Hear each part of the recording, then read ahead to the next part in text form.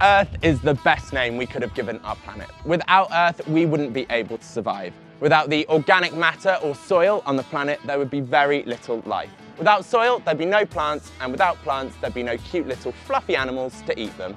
If you want to grow your own fruit or vegetables in a garden or a greenhouse, understanding what kind of soil you have is going to be very important.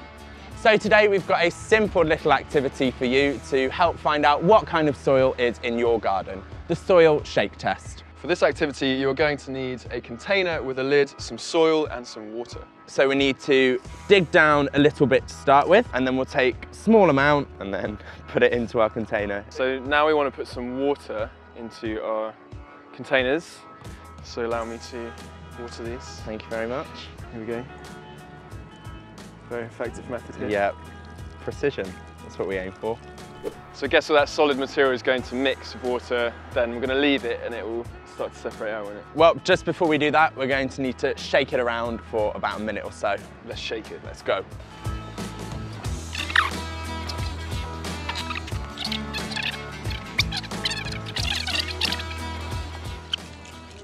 Right, that should be about long enough. Okay. So now we are going to leave our containers for about half an hour. After about a minute, you will start to see larger sand-sized particles settle out of the cloudy water onto the bottom of the jar. After half an hour, you will see another line just above it. These smaller particles are the silt component. After a couple of days, the water will have cleared and the remaining particles will have settled out. These are the clay-sized particles.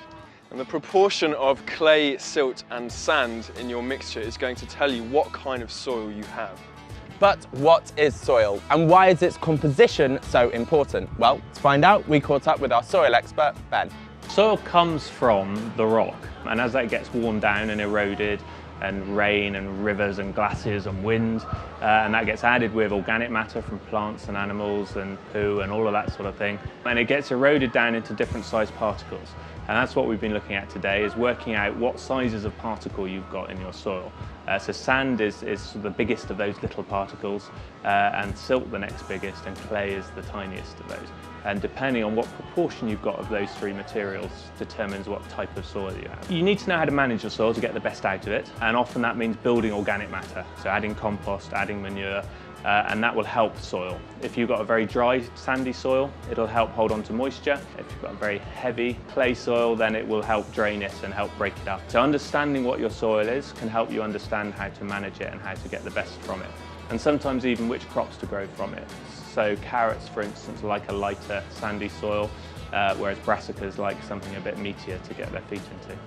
If you enjoyed this video, click the like button and share it around, and click my soil shaker to subscribe. If you've got any top gardening tips, leave a comment below.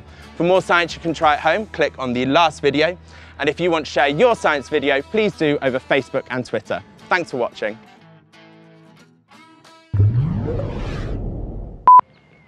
Oh, it's like that little seagull dance they do to get worms.